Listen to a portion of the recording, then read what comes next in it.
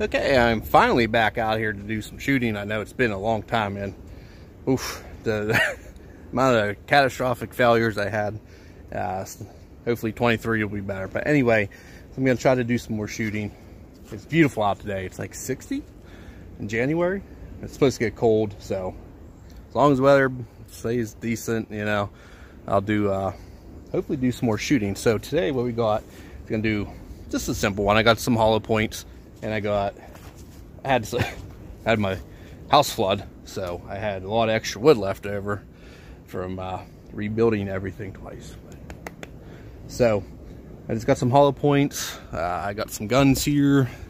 I got a bunch of different kinds of hollow points, and we're just gonna see how many. I think these are like 1/8 inch or quarter. Quarter 8. I think it's 1/8. So a little in between there.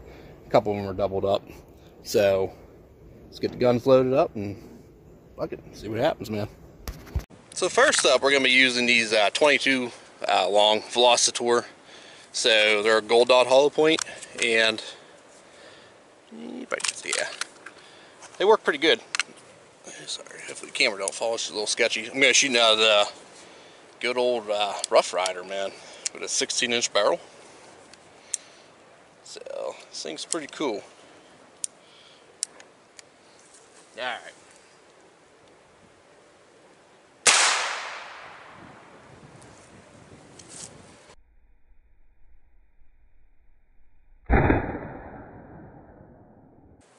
Wow, so yeah, that went through more than I thought it would. It went through what, 2, 4, 5, 6, 8, 9, 10. It stopped on the 10th one right there. So there's the slug.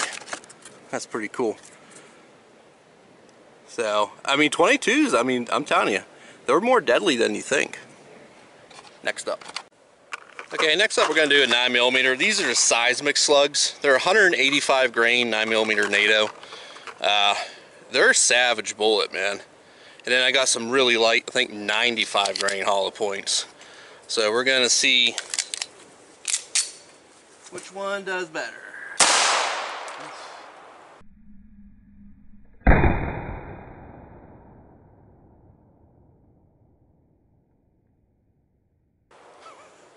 Boy, everything's hit hard. Yeah, there we go. Wow, wow. There it is. So, I don't know. I'm not counting. Did pretty good, though. Here's the slug. There she is. That's pretty cool, man. Didn't deform too much. It held its weight, expanded some. Really penetrated a lot, more than I thought. Alright, then we'll do a light, like I think in 95 grains, hollow point. Okay, next up we got the Super Shot. It's a 85 grain hollow point. So they are very, very lightweight. They're nice to shoot, man. Almost no recoil. More like, there we go.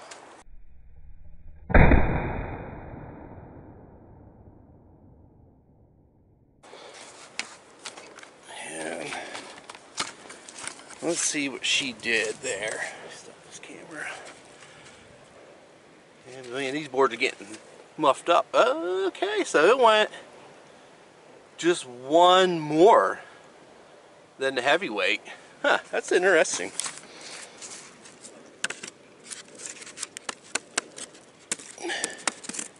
I'll dig it out here. Okay, these are crazy. They're like filled like like foam or something in there. It's probably why they're so lightweight. They don't have a lead core. So, I mean, it kind of blew apart. But it did penetrate more. Heh. They're pretty fast. I forget how fast they are, 1,200 feet a second or something. Anyway, I'm going to flip this around. I got a 10mm and a 45. Okay, next up we got a 10mm, and these are Underwood ammo, 165 grain, 1,400 feet a second. I have a good old Glockazine here.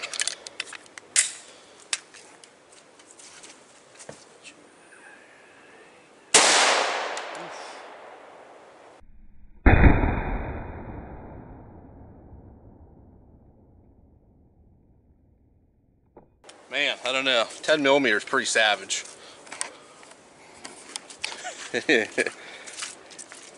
Oh yeah. Oh wow. Let's see here. So yeah, I had like this. I didn't really think they would plow through this many boards that easy, and I had like this as like kind of the final backstop, and it went through all of them and stopped on the backstop there, and it sent this flying. So let me see if I can dig that out.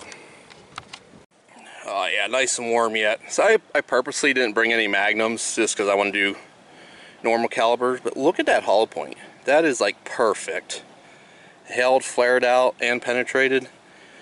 You load a 10 millimeter up with some nice hollow points like that from Underwood, man, that's the way to go. This thing has some serious stopping power. I have some other ones like 200 grain, and then I have some extreme penetrators. We'll just try them at the end or something. That's pretty neat. So alright, so next up is a good old 45, an extended mag, an extended barrel.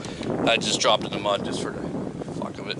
So anyway, so we got two different ones. We got these one shot, one precise shot again. They're 150 grain, and they are going fast. Over 1100 feet a second.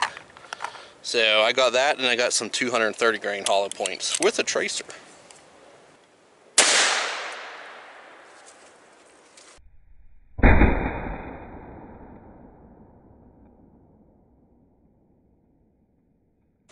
That's the power, man. Yeah. So where did it go? Traveled to, oh, there it is. Alright, I might leave that one there. Well, she's gonna fall out. So it didn't, oh, that's warm. It didn't really expand much either. Like, it had velocity, but it didn't expand. Huh. Alright, well, let's try a heavier one. Okay, next up we have, these are made by Streak Ammunition. They have 920 feet a second, which is pretty good for, these are 230 grain jacketed hollow point with a tracer in them. And so let's see. I'll pop in the mag this time so I'm not a complete retard. See what they do. Probably won't see the tracer, but I'll get a little bit high.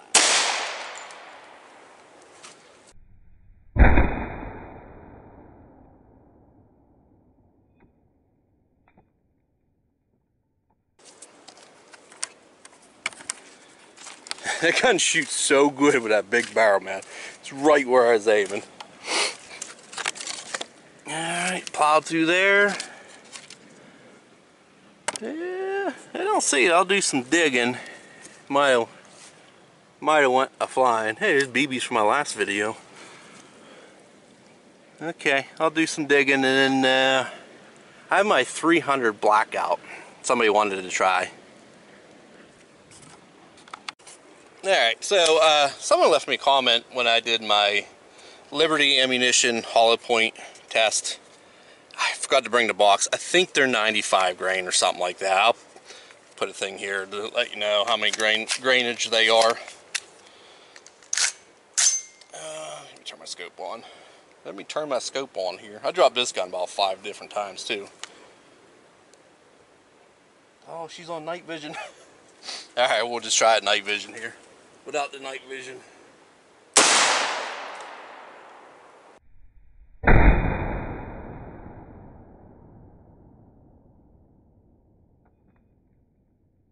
I couldn't really seem to aim too good on that one because I have my scope set for night vision, but you can switch that one back and forth. It's pretty neat. So I want to say probably. Oh no, she came out the back. He wanted to know how good it would penetrate, like for self-defense in a house. So yeah, it will tear through quite a bit. I was kind of hoping it would stop, but no, she kept on trucking, man. That's pretty impressive at them hollow points. And I use that gun for coyotes and different game around here. And let me tell you what, man, them hollow points put down anything you shoot with them. It's impressive how powerful they are. People like say they're garbage. They're not. I mean, they devastate crap. Like I said, I shot animals with them hunting, and you want to talk about stopping power? They have stopping power. I don't care what anybody says, you know. So I just got a couple extreme penetrators. Let's finish this off, I guess. Okay, I'm 69% sure I forgot to hit record on that one, but if I did, this is the Underwood ammo. It's a 140 grain extreme penetrator, 1500 feet a second. They're solid copper. And first shot, it didn't go through all of them, but I couldn't find it. So I kind of turned it around and let's see what happens here.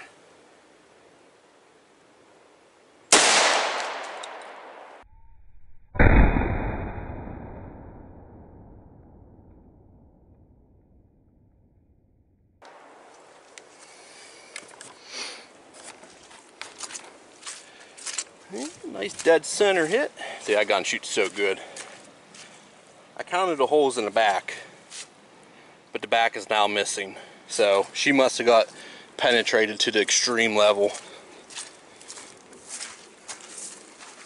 Yeah. Yeah, it might be stuck in there. Yep, she plowed through.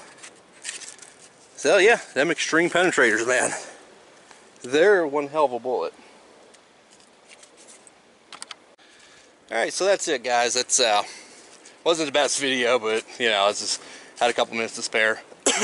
Hopefully Sunday we're gonna work on a very good video. We got like 60 tablets or something that need destroyed, so we're gonna take the BMG out and we're gonna destroy these tablets because they need to be destroyed, I guess.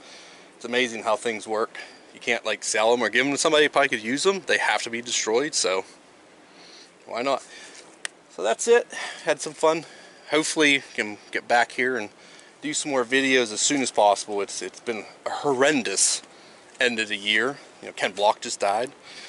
Oh man. So yeah, bear with me. Appreciate everybody comments, and please comment, share, like, subscribe so I can buy some new tires for my Can-Am because they're bald and flat. So thanks, guys.